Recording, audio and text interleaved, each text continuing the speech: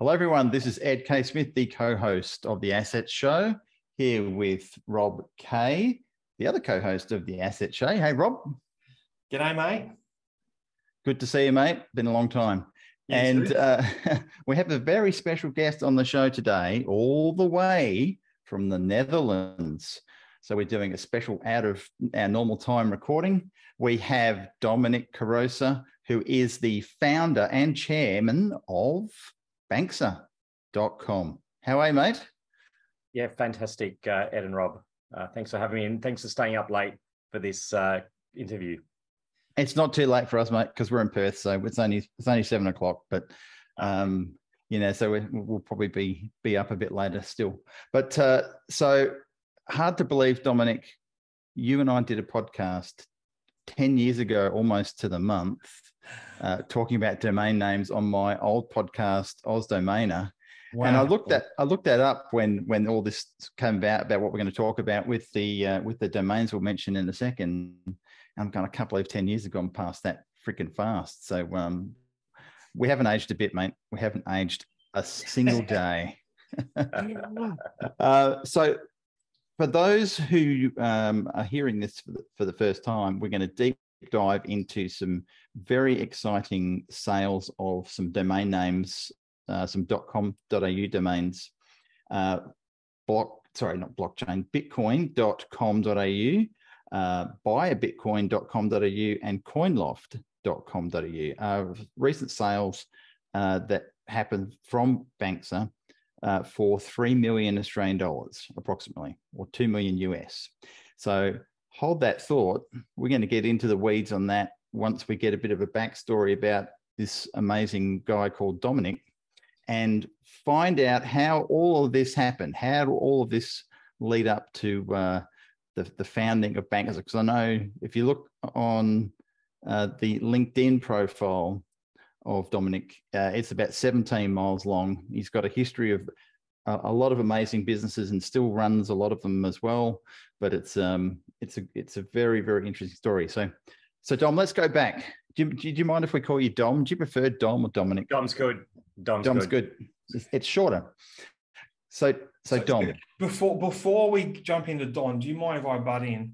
Go. Remember, it was yesterday morning, and sorry we haven't let you speak yet, Dom, but it's very exciting, right? Yesterday morning, I wake up and I've got like 7 WhatsApp messages, and they're all from domain investors going, I think the biggest .com.au sale in history has just happened, because it's getting reported everywhere. And I'm like, what? I'm brushing my teeth, trying to get to the computer to find out what's going on. And then I'm texting Ed going, Ed, I think the biggest .com.au domain sale ever has happened. We need to find out more about it. And Ed's going, oh, I've interviewed Domenic about 10 years ago. We should, and anyway, here we are. So I'm just very excited that we're doing this podcast and finding out about the sales of these 3 domain names. So carry on. Very, very cool.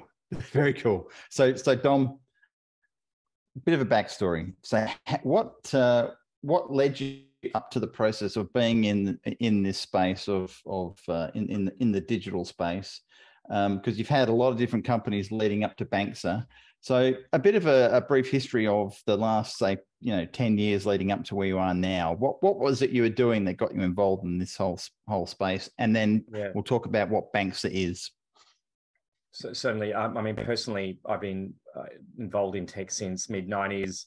I guess I'm a bit of a nerd going back that sort of likes to try and combine business and tech. And I've always kind of been a domainer, and like at the heart, I always love generic domain names. It's just, for me, it's kind of anything other than a generic really won't do. And we can sort of talk about how I actually managed to acquire the Bitcoin domain name and a number of others in the space. But I've been involved in tech. Listed my first company in 2000 on the Australian Stock Exchange, which I ran for 8 years, and then ran an early stage venture capital fund investing into SaaS companies. That was called Future Capital. Fell down the crypto rabbit hole in 2013. I was really quite fascinated by the technology, obviously the Satoshi white paper as well. And for me, the way that I kind of looked at Bitcoin and the other coins, not a lot of the, I don't know if I'm allowed to say shit coins, but there's a lot of shit coins out there. But, you know, let's call it the top echelon of coins out there is really, they're like software companies. Really, at the heart, Bitcoin and Ethereum is like investing into a software company like Microsoft or Oracle, but it just happens to be decentralized, not controlled by anyone, and basically peer-to-peer. And for me, when I saw that, I kind of fell in love with that as from a technology perspective, and then taking a step back, really understanding all the potential use cases. And I'm sure we've heard the term be your own bank. For me, that's obviously been a very important reason why I'm in this particular space. And so fell in the crypto hole in 2013. The first kind of push into that sector was mining. Actually started mining. That was kind of like, bought my first mining kit in the end of 2013. We had an office in Melbourne, basically an office full, actually a couple offices full of mining kit. And that's kind of how we got started. And kind of the story goes that we started there. Some of you that have been around in the crypto space for a while may remember Mt. Gox. So we were mining Bitcoin, and then where, you know, the electricity provider, the staff, they all need to get paid in cash, because at that point, no one really wanted to accept Bitcoin. And so we used to have to send them to Mt. Gox. And you know how unreliable Mt. Gox was, and they eventually went bust. And I think I still got some coins sitting at Mt. Gox somewhere. And then we sort of thought, hey, maybe that we can actually just sell these coins that we're mining. And that's how we launched sort of mid-2014, buy bitcoin.com.au. Right. And there came a certain tipping point whereby we were selling more coins to consumers out there than we were mining. And then we thought, actually, mining is very CapEx intensive. We're doing it in Australia where electricity is very, very expensive. Because, you know, the big miners are kind of doing it at 2, 3, 4 cents kilowatt. We were paying 10 to 12 cents per kilowatt. And I think we can make a business out of this. It's a kind of like, you know, think of the FX broker, but moving into the crypto space. And that was really the genesis of Banksa. And then shortly thereafter, and we can sort of get into the detail, acquired bitcoin.com.au domain name. So we rebranded by Bitcoin to bitcoin.com.au. And I can tell you the reasons why I thought that was, you know, really important to do. And then, you know, a couple of the problems that we were solving at Banksa was around the payment side, the regulation side. And then we did that in Australia. Obviously, we were one of the first companies to get AUSTRAC registered. And then we looked back and thought, there's actually a much bigger global problem to solve. Australia's kind of gone a step in terms of solving it, but the same thing needs to happen in all other places around the world. And so we pivoted our business, rebranded at Banksa, and focused on providing payments and regtech solutions to the crypto industry on a global basis. And then we ended up listing Banksa in January 2021 on the Toronto Stock Exchange. And that's another story of why Toronto as opposed to the ASX. And then earlier this week, we sold you know, Bitcoin and a couple of other domain names, but it's safe to say that the Bitcoin domain name is the one that is, you know, that's the prize, that's the jewel in those sort of three domain portfolio. And for me, the reason why, and I think we can talk about, you know, how I actually bought it on the drop, would you believe? And did you? Okay, this is getting better. Yeah. So, and I bought I own a bunch of domain, you know, not only AUs, but a whole bunch of .coms and others, because I just love premium domain names. So maybe I'll kind of leave it at there, and I'm sure you've got some other questions. We've got questions now. In 2013, you were mining Bitcoin, which is, as we all know now, is incredibly early to even understand that you should be doing that at that time. Can you basically remember what you were, and then you made buybitcoin.com.au. Do you know what you were selling them for at that time, roughly? Oh, I think it was like a couple of $100. I think it hit a high of $1,000 or thereabouts. So it was kind of very, very early in the whole evolution of the ecosystem. Yeah. And I mean, I can't remember where it went in 2015. I mean, the Bitcoin price, everyone knows it's up and down like a yo-yo, but the general trend is up. And putting aside the price, I'm a believer in the technology and what it can achieve. Yeah. So that's why I'm in the space. So I kind of, to a degree, ignore the price. But yeah, it's certainly been a bit of a journey. Yeah. Wow. Do you guys still mine today? No, we basically sold the rest of the mining kit in 2014 when we worked out there's actually more money around the whole selling of the coins. So we would acquire them from third parties. We would sell them because back then it was really, really difficult to do. It was a bit of the Wild West.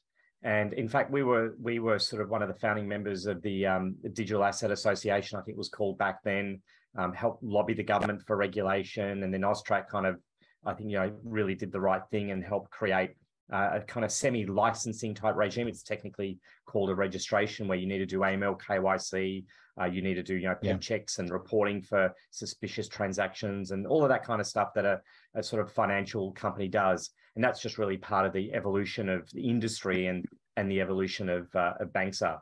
And so a number of years ago, the Bitcoin.com.au website's still running today. It's still selling Bitcoin, but we kind of took our foot off the accelerator purely because we went from just being Australian focused to being very internationally focused. And hence, the Banxa brand is much more global. Our team's much more global, and we're now listed on the Toronto Stock Exchange. With the objective longer term is to list on NASDAQ.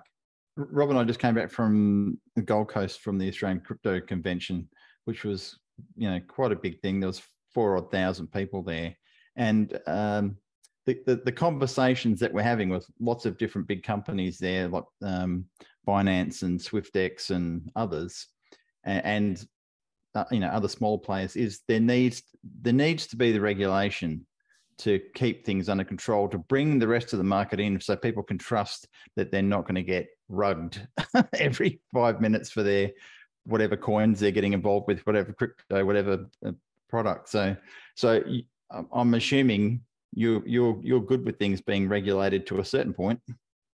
Yeah, I think regulation that is fit for purpose is actually good for the industry.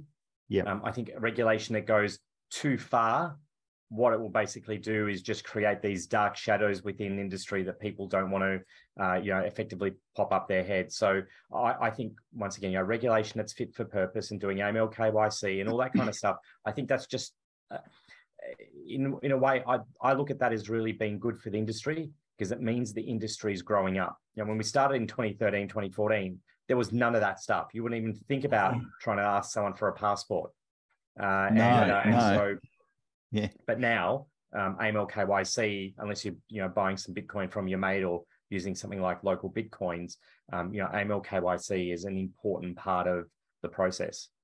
Yeah, and so those, for those who don't know, that's the process of authenticating who you are with your passport and filling in 1,000 documents. And a lot of people don't like doing it, but once you've done it, you've done it. And you're in the system, and that's like I think I've done it 20 times in the last year and a half or two. so you got to do it. I mean, Rob, the Banxa platform's pretty quick. I mean, you can go through that process in under 5 minutes. Frankly, all you need is your driver's license or passport, and pretty much we do all the heavy lifting on the back end just to make it really simple for consumers. But anyway, that's a different story to the domain name story. It is, but on that, I wouldn't mind finding out more about Banxa for our watchers as well. So what can people do at Banxa.com? Yeah, so our core focus is really B2B. So we work with exchanges like Binance, OKX, Huobi, KuCoin, Edge Wallet, and well over 100 other partners. So we take our payment infrastructure and RegTech infrastructure and plug it into those global exchanges and allow local payment methods in a compliant way. We've got what they call VASPs, Virtual Asset Service Provider licenses, all around the world. Because these days, unlike in 2014, you need to have a license in order to be able to operate in the space. And long gone are the days where you can do things in the shadows. And so we've acquired licenses not only in Australia, Canada, in Europe, now in the UK. We've set up an office in the US, the US being the largest crypto market in the world. We've got an office in Nevada. We're acquiring, in the US, it's a little bit different. They're called MTLs, money transmitter licenses, and you need to do it on a state-by-state basis, while in Australia, the Netherlands, Lithuania, UK, it's all done on a country-by-country basis. Gotcha. And that's really part of, because it's like a patchwork of regulations. That's part of the pain point that Banxa solves for our customers, is instead of them trying to do it across 100 countries, Banxa does all of that. And because we've done it once, it's relatively easy for us to do it again and again and again, because it's quite a repeatable process. Okay, fantastic. So for mum and dads in Australia that want to buy crypto, I mean, they go to places like Binance, or to stay local, they go to BTC markets or CoinSpot. Independent Reserve, we bought our domain names. Yep. Yeah, Independent Reserve. Yeah. Well, they're about to get a lot more famous in Australia because they just bought bitcoin.com.au, right? Yeah. And just to sort of come back on the story on, why, how did I acquire it? So we started with buy Bitcoin purely because bitcoin.com.au wasn't available. Yep. I ended up and I'm looking at the invoice right now, the 25th of November, 2014, I bought it on the drop on Netflix. Wow. Netflix. Wow. Can you say what you paid for it, or is that top secret? I think it's in the public domain. I think I paid, was it 60 grand or thereabouts for the domain, which back then people were thinking, I had people approach me afterwards and say, well, I had two different types of people. One saying, are you crazy? You just spent like 60 grand plus GST, like let's call it 65K to buy this domain name. Like, you got rocks in your head? And then I had another group, like I had a couple of other people basically offer me 4x for that domain name within 24 hours of acquiring it. Oh, yeah. You were already in the space. And I said, thank you. But the reason I bought the domain name is because we want to build, well, we've already got a business. We're going to rebrand our business as bitcoin.com.au. And you may ask, well, why? If you look at all the new users coming into the crypto space, if you work on the basis that 10 to 15% of people are crypto savvy, that still leaves the other 85, 90%. The first coin anyone really thinks about and talks about is Bitcoin. Yeah. And so having a domain name that is basically what people are searching for, even if you're sort of, you do your SEO half right, you'll basically get to the top of the search. And it is, as I told the guys at Independent Reserve, I think even at $3 million, it is an absolute bloody bargain. It is. Over the next 2 to 3 years, it will pay itself off many times over. Because you just get that organic traffic. You know how expensive Google AdWords are? Yes. And that organic stuff, it's like free marketing. And if you do your SEO right, it's like top of all the engines for not only Bitcoin, but buy Bitcoin and every single variation as well. Yeah. So I actually think even at 3 million, it's a bloody bargain. Now, hang on a minute. You're saying... I know where Rob's going. I bought it for 3 million. Did you buy? And you don't have to just say whatever you're comfortable with, but are you saying bitcoin.com.au sold for 3 million and all the other stuff was chucked in the bag with it? I'm not sure how it was allocated internally and how the buyer is going to allocate it internally. Okay. There's obviously a value in the other domain names, but any layperson looking at those 3 domain names, you don't need to be a genius to work out that bitcoin.com.au, that is the jewel in the crown. Absolutely. That is the 90%. So, and then what 80, about 90, 95, 99? So it said and website assets. So was there website technology that went with it, like databases and? Let's say it was sold as a going concern. So if you go to bitcoin.com.au, there's a website there, but ultimately, once again, I'm a domainer at heart, and where I see the real value is in the domain name. Like for me, you then own that piece of Bitcoin infrastructure. It's not in going the Australian away. Marketplace. If they've paid, because I get pretty finicky with this stuff. Like, I don't know how and you don't have to even answer this. It's my own problem, but I don't know how to say how much bitcoin.com.au sold for, you know?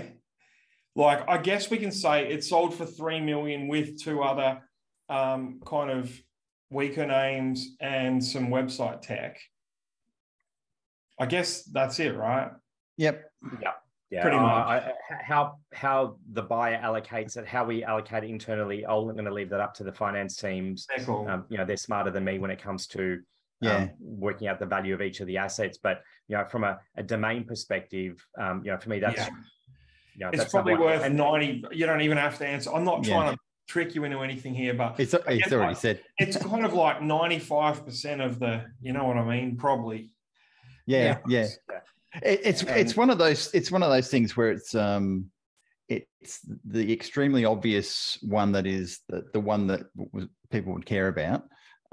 It's the one. It's the jewel. It's the one that everyone knows in the public. The other two, they're fine if they've got them, great. But in terms of the deal, it wouldn't have probably make or break the deal happening with the other two in it or not.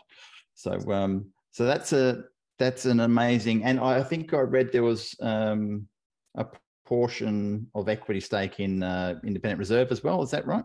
Okay. Yep. So I mean, well, we really like the team at Independent Reserve.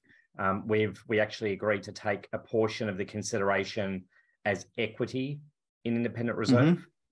And I'm not going to talk about, you know, what their plans are for it, because that's up to them to talk about. But, you know, suffice to say, I'm happy to basically hitch part of the value onto what they're doing. Because once again, I really like the team over there.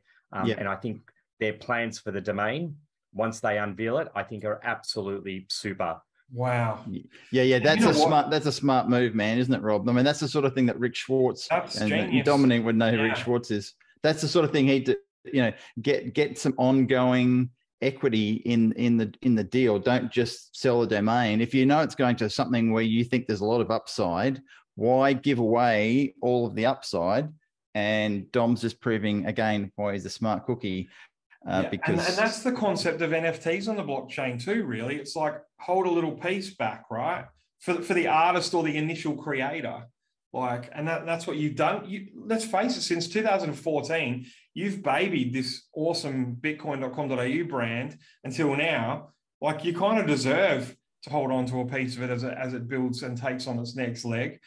And I think Independent Reserve are geniuses for buying it. People might say $3 million, but we're in a bear market here. Like, imagine the next bull market, what it's going to be worth. Yeah, add another zero at least in my mind.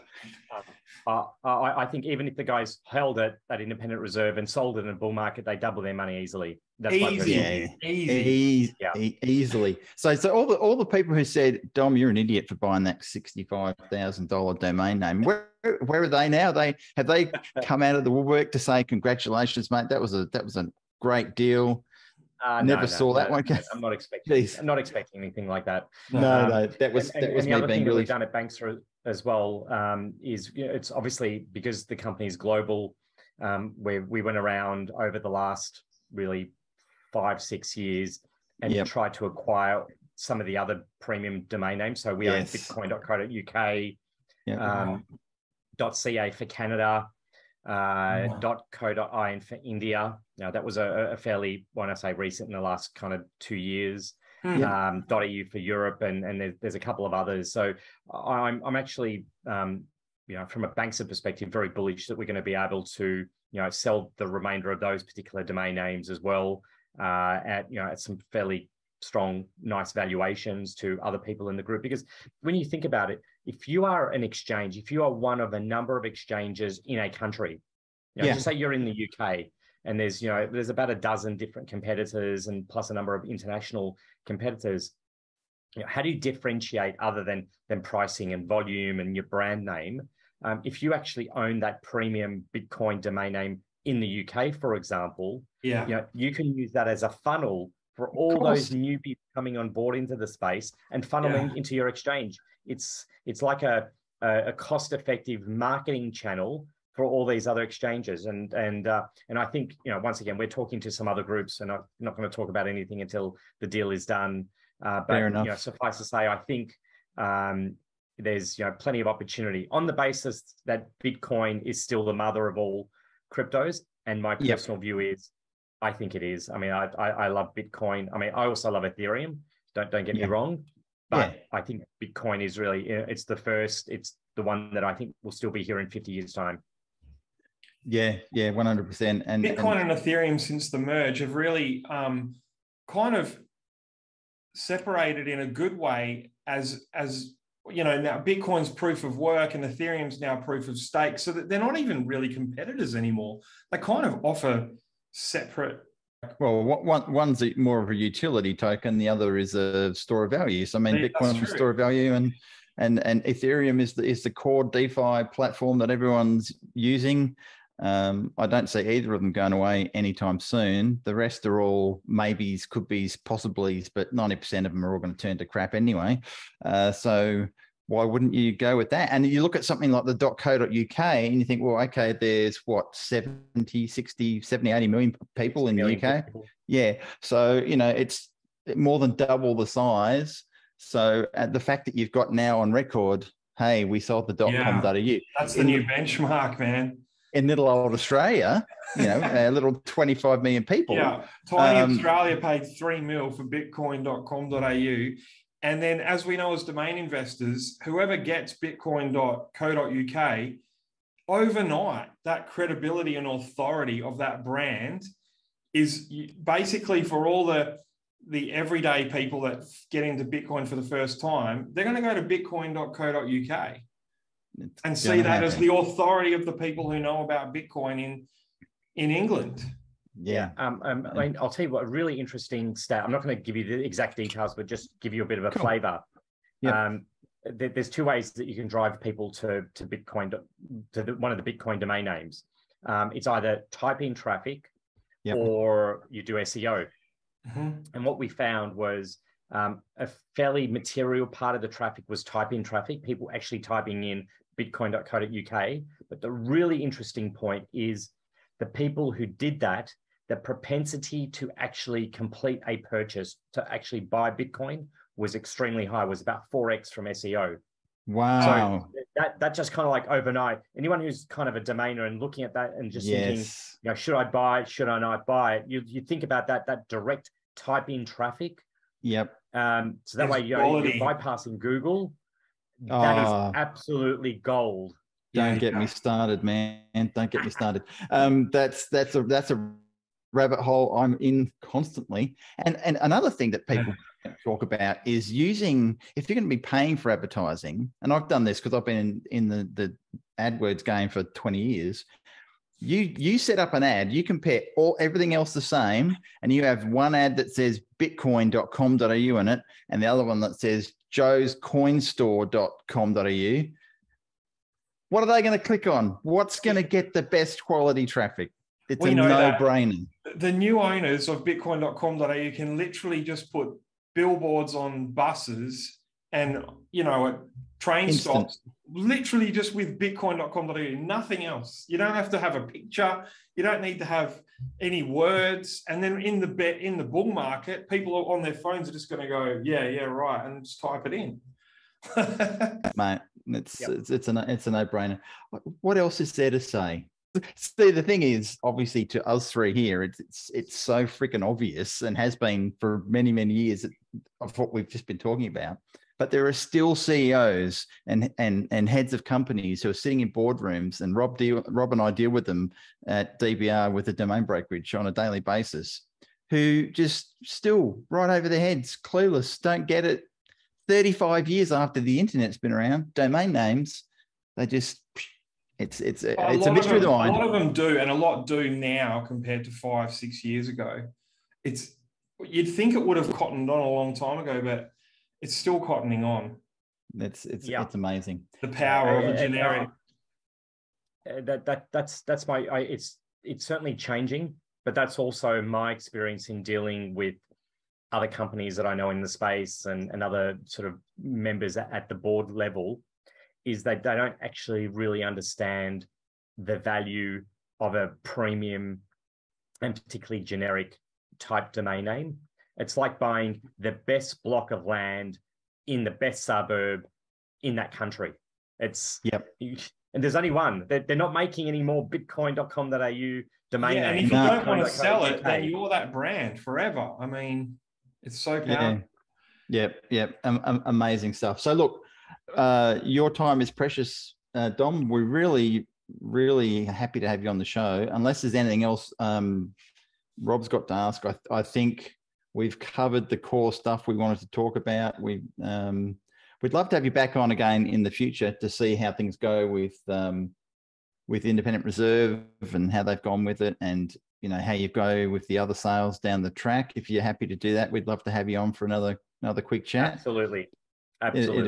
It'd be fantastic. And go well, mate. Enjoy Amsterdam or Netherlands. I keep saying Amsterdam by mistake.